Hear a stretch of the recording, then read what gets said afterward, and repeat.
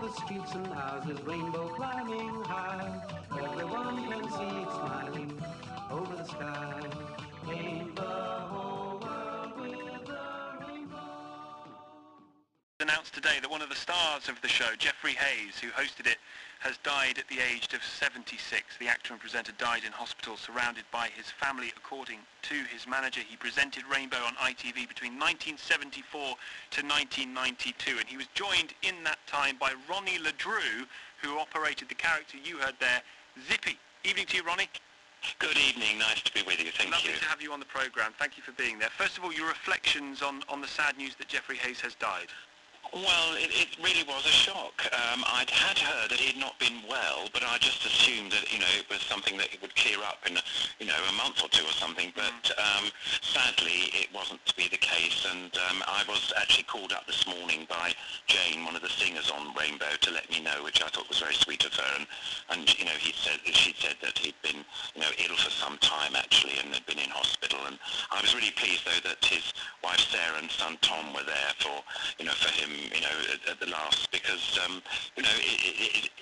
it's a funny thing. One thinks that somebody fairly young, would be still still around and alive. But anyway, I've got wonderful memories of working with him. He was a really charming person. He was more or less the person you saw on the box. I mean, Geoffrey played Geoffrey, and so we just had a lot of fun making those programs. So how important was he then to the success of the program? Because it was it was cult viewing, wasn't it, during the 80s? Oh, yeah, absolutely. I mean, we were just there, we did in Little Studio 3, at Thames Teddington, making these programs. But and in a way, I certainly had no idea of how much, how popular it was. I mean, I knew that we were always asked to come back and do another series, and That's always a good which sign. was always very nice, I mean, we didn't have a retainer or anything like that.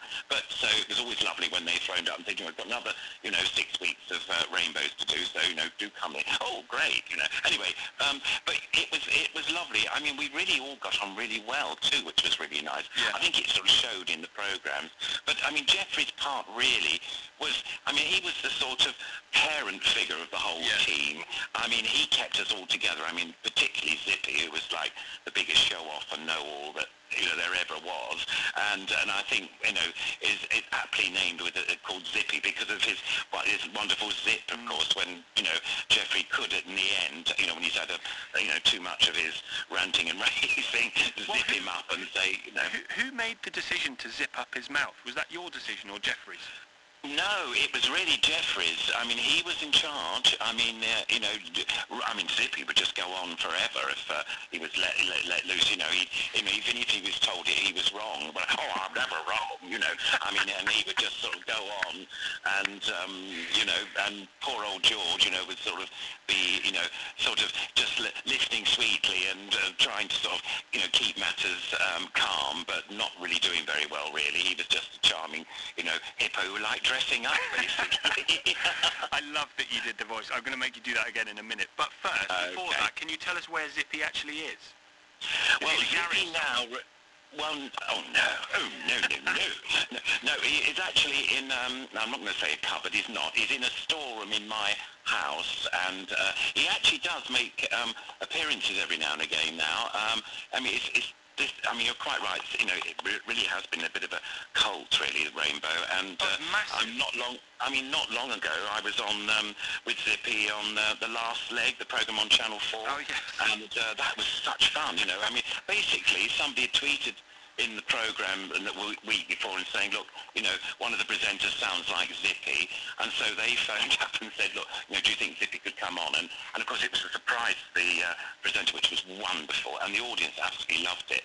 And do people recognise your voice? Do they recognise who you are? Not so much me, which is quite good. I mean, basically, I took over to voicing Zippy after Roy Skelton, who was not quite the original voice, but did most of the programs, and he did the voice of Zippy and George, and so I used to just do the puppet, and then of course sadly, when Roy died, I sort of took over because I sort of heard him for so many years, really, basically. I mean, over 18 years. And so I sort of did a Zippy voice, and then I always sort of do George. And basically what happens is we went and did sort of live events like opening fates or a corporate thing or something like that. And sometimes Roy wasn't available. He's well known as a sort of voice man for the BBC for the Daleks and stuff like that. So he was doing lots of other jobs. Anyway, so I would go along and obviously voice Zippy, for that. And people didn't sort of mind too much. It was I think probably the people that listened to the programme, for many years probably thought, oh, Zippy sounds a little bit different, but I mean, I do my best, and we still carry on. I mean, as I say, there's merchandise and goodness knows stuff, and there's programs are shown on social media, so it still lives on. And I suppose, as you say, different for you because you are operating Zippy and you're sort of behind the camera, if you like. So your voice is being. Yeah. Geoffrey must have been stopped everywhere he went for a period of time. Oh, absolutely. And in a way, that was rather a sad thing, really, because he was like the face of Rainbow. Everybody knew, Geoffrey. I mean, he'd walk down the street and somebody say, "Oh, Geoffrey, how's Bungle?" or something like this, Oh, man. After a while, that would get annoying. Yeah, absolutely. And it did really, I think. And the other thing, too, was, I mean, Geoffrey was a brilliant character actor. I mean, he did characters in Rainbow. In the later shows, we did sort of things like, what was it? Not Batman, it was Zippy and Batman or something.